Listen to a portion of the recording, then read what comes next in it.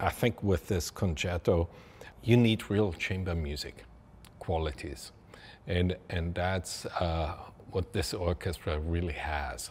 They are listening, they are trying to fit with whatever you will come up with. It's very chamber music-like. It's very Ländler-like. It's you know, it's very sort of picturesque, as if you would have a walk in the in the Austrian Alm and in the mountains, and you would sing with a little flower in your mouth. And it's one of the most enjoyable, positive, lovable pieces of piano concerto you can imagine. So full of joy and beauty, and it's such a bloody hard work to play. Sometimes I would love to ask him, just give me a little spot where I can just lay back and